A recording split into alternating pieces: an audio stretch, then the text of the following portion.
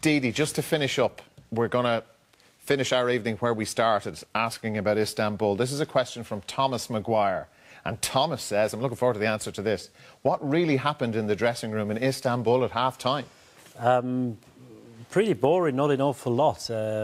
If you came in the dressing room in 2005 and heard the manager address us, you probably wouldn't have known whether we were winning 3-0 or losing 3-0, because he was dead calm, he was very pragmatic.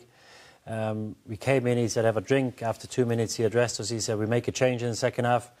Jimmy Traore was meant to come off. I'm coming on, so he went through the team, how we play in the second half. Obviously, the reason me coming on was to move Steven Gerrard a bit further forward, because he was our biggest goal threat.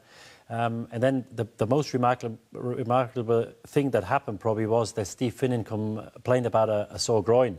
And we already made a change in the first half. Harry Kewell came off, Smitsa came on. Mm-hmm. And then he asked Steve Finnan how long he can play. And Finn said maybe about 20-25 minutes.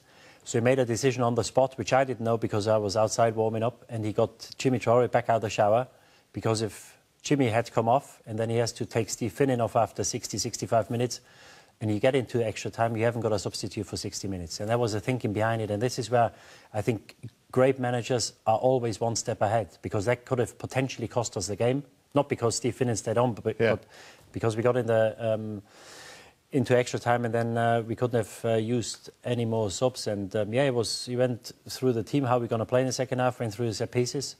And that was it, really, because you can't dwell on the past, and I'm sure the manager tonight didn't say we need 3 more goals. Everybody knows what's at stake and what needs doing, and you just have to look forward. You know, there's no point looking backwards saying you're at fault for the goal.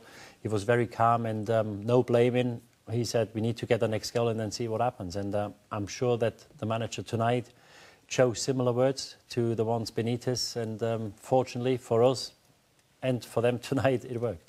Well, 2 historic nights separated by 05 to 2019.